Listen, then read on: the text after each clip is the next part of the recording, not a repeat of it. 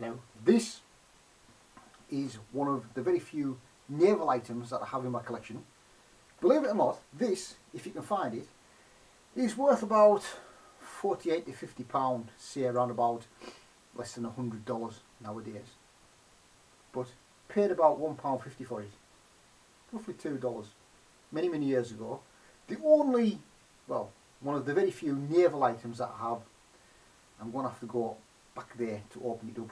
It was issued by the Daily Telegraph newspaper in 1938. Okay, so I'll see if we can undo it.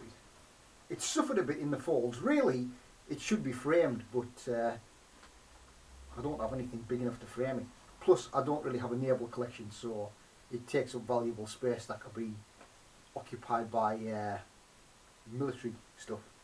What this is, and it looks like I'm probably going to have to go back there to show you, but it's fairly delicate, but it is fairly nice.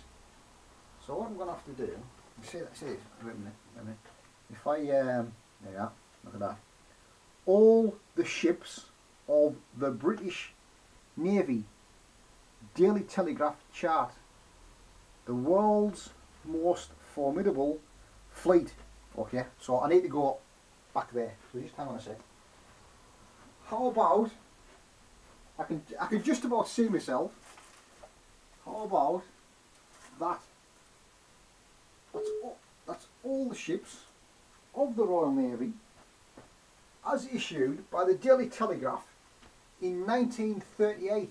It starts off with all the little ships in the background up here at the top, and then all the way down to the foreground at the front.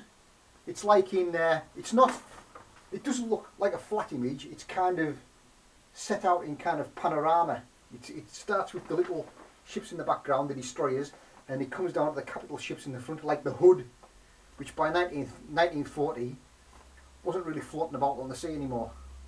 So circa 1938. So we'll undo that and we'll take a look at it anyway. Just hold on a sec. That's about right. Now, just bear with me.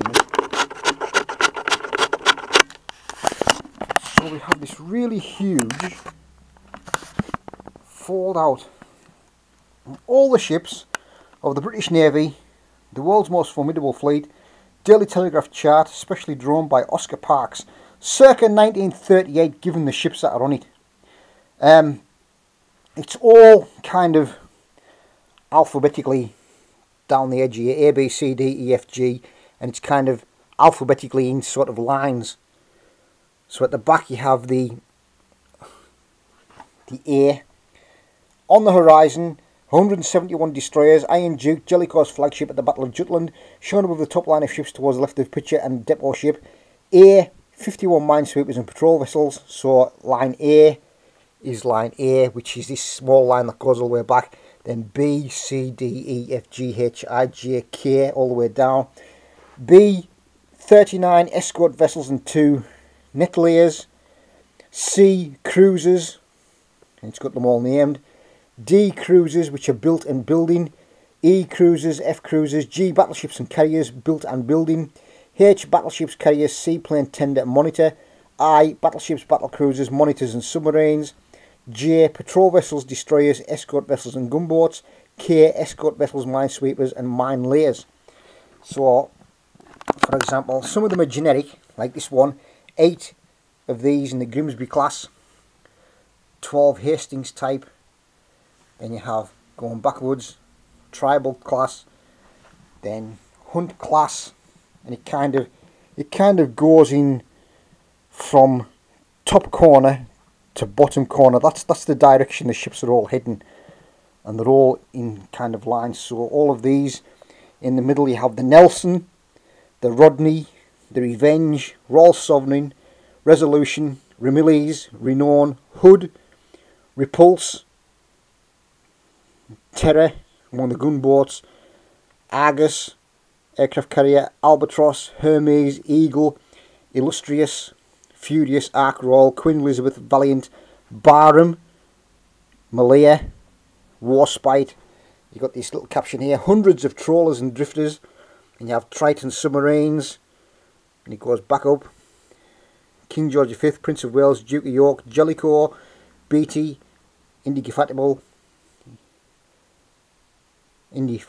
rather, Victorious, Formidable, Indomitable, Implacable. Then you have Achilles, Ajax, Leander, Shropshire, Dorsetshire, Norfolk, Sussex, Devonshire, Kent, London, Australia, Canberra, Cornwall, Cumberland, Suffolk, Berwick, Exeter, York, then Southampton, Newcastle, Sheffield, Glasgow, Birmingham, Gloucester, so all going back up there. And the blurb that with it reads, "The Imperial British Navy is strikingly depicted in this panorama, specially drawn for the Daily Telegraph by Oscar Parks, the naval artist, which shows what the composition of the Navy will be when the immense programme of new construction now in hand has reached full maturity." So it's circa 1938-ish. Most of the vessels depicted are already in service or approaching completion, and today the British Navy is the most formidable in the world.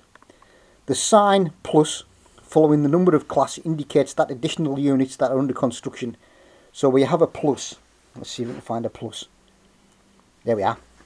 So by the time when this poster was new, there was 24 plus Javelin class ships being built, 16 plus Lightning class. That's what it pertains to.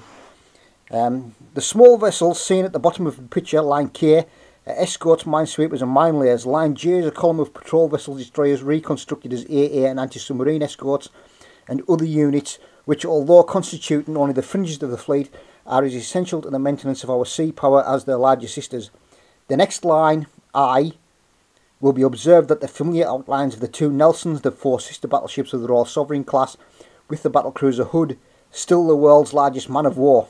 So the Hood was still afloat, and her modernised consorts, Repulse and Renown, and submarines and monitors. Above these, H, are the 5 Queen Elizabeth battleships, which have been practically rebuilt, with the aircraft carriers Ark Royal, Furious, Illustrious, Eagle, and other smaller vessels of the same type. In line G will be noted the 2 new battleships of the Lion class, each of 40,000 tons, to be armed with 16-inch guns which have only just been laid down. The 5 almost equally powerful ships of the King George V type launched this year, and the huge 23,000 ton group of aircraft carriers known as the Illustrious class, each capable of taking to sea between 60 and 70 aircraft. Above C, D, E, F ride serried columns of cruisers ranging from a few survivors of the war programme to the very latest types, including the 10,000 ton Belfast and Edinburgh, the 9,100 ton Birmingham class, the 8,000 ton Fijis, which despite their moderate size mount 12 6-inch guns, and the small but exceptionally powerful fleet cruisers of the Dido group. The completion of all these vessels will bring us within measurable distance of the maximum cruiser strength of 70 specified in the white papers of defence, together with the advent of scores of reconstructed escort vessels, not to mention the big aircraft carriers. They should go far to ensure the safety of our trade routes in wartime. In the background appear more escort vessels, minesweepers, patrol units, destroyers, depot ships, net layers, completing the vast and intricate organisation which is necessary for operating the greatest fighting fleet in the world. It should be added that this panorama exhibits no details of any new ships which have not been published, and in some cases, such as the Lion class of battleships, the illustrations have no more than a token significance. So the Lion classes hadn't been built, so some of them are pure fantasy pictures. The 1939 construction programme included 2 40,000 ton battleships of the Lion class and 4 8,000 ton cruisers of the Frigi class, which could not be shown in the picture. So it's 1938, 1939. So a really rare survivor, because I would imagine that come 1940-41, a lot of these posters would have gone for salvage, because quite a lot of these ships wouldn't survive into the war years. So it's quite really very well drawn. So that's a Daily Telegraph chart, all the ships of the British Navy circa 1938-1939, the world's most formidable fleet. And again, don't have room to store it, so it just remains folded up. But what a nice item. And current value of £48 to £50, around about $100 if you can find one.